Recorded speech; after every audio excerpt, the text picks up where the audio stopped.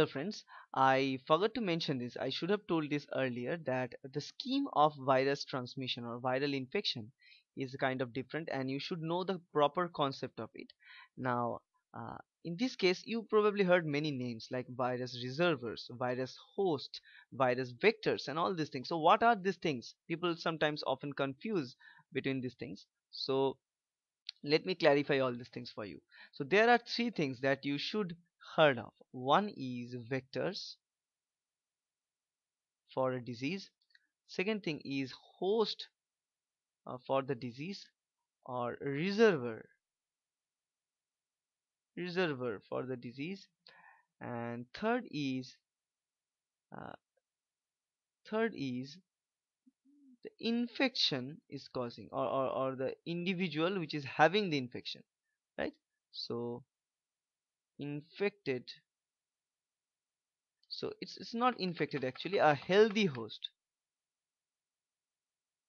healthy uh, person, or healthy individual, I must write, healthy individual. So you must require these three things for most of the viral infections, right? So what these things signifies actually, so let me talk.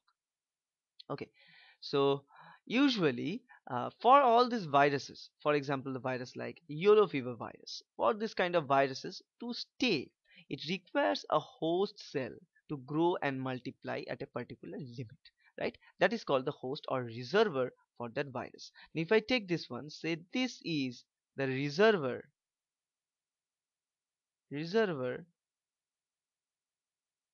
for the virus. In this reservoir, the virus particles, if I draw the virus particle as these red things, they start to grow and they multiply.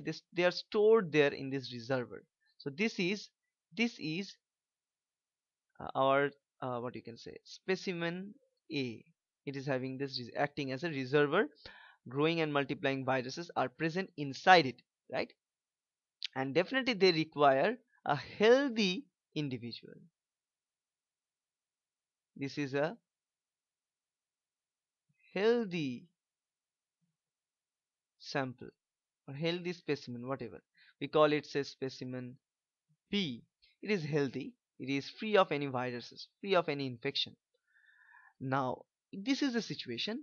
We have one reservoir carrying the viruses, so these are the virus, and we have another individual which is healthy, right? Now we must require a medium which will transfer this disease from this reservoir to the healthy sample or healthy person, right? So that medium, the third medium, which is helping to carry or transfer this infection from one person to another person, is termed as vectors. It can be air. So let me write. So there is a boundary to cross. Now if we cross this boundary, we can probably spread our infection, right? Now this boundary can be crossed by via air. So let me talk. It can be crossed via air. We have already talked via food, or via some other individual. If it is crossed by some other individual, then we probably call it as a vector. So here I draw a third thing which will be called as vector. This is termed as sample C. Now this vector is playing the role of transferring this virus particle from this reservoir or the host to the healthy individual. So here we go. It will take this inside. So this vector is getting it, and then the vector will transfer this to this healthy individual. Now healthy individual, after getting all this thing, will be developed into,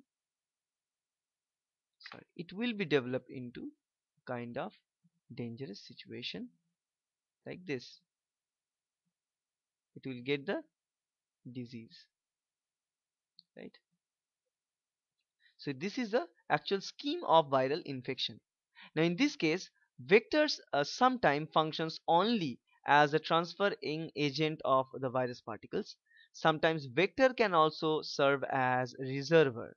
Some other kinds, they can also serve as reservoirs. So vectors can sometimes can serve as reservoir. very few occasions.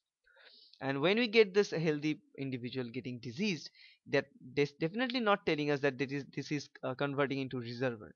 Reservoir are those individuals which are carrying this virus. So reservoirs can get disease, they may get disease or may not. So they may or may not get the disease, right?